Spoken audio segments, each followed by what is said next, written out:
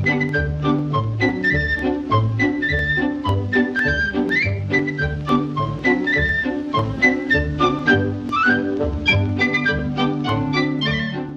some help with this story, boys and girls, and moms and dads. What about the animal sounds? Who can make a dog sound? There's a dog, there's a cow, there's a horse, there's a pig, and there's a sly fox. Okay, little cornbread girl, we're gonna find out. Mom and Pa was sitting around on a lazy afternoon, and Pa said, "Mom, you know what I have a taste for? Some good old cornbread." Yes, she go, girl. And she looked back at Mr. Fox and said, "What? Run, run, all around the world. You can't catch me. I'm a cornbread girl." Boogity boogie. She ran away from Mom, Pa, the dog, the cow, the horse, the pig, and the fox.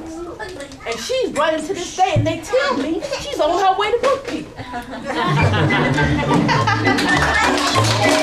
Cornbread girl, she was like, she ran away from Mom and Pa, and she went to go visit all the animals. And so you made the cow puppet. Very nice. You made it your own.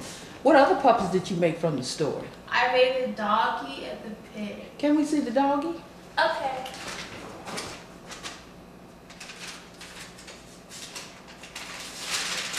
What? Very nice. You made it your own. I love that yellow bow tie.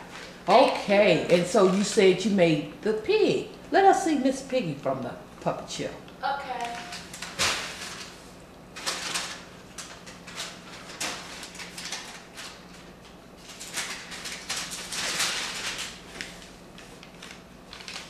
Oink, oink.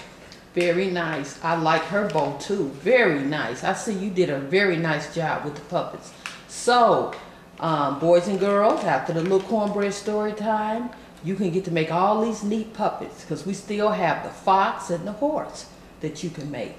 So, thank you so much, Miss Piggy. And we'll see you at Storytime. The next ones are the Book Box in Pflugerville and the Carver Library for June 18th. Bye-bye.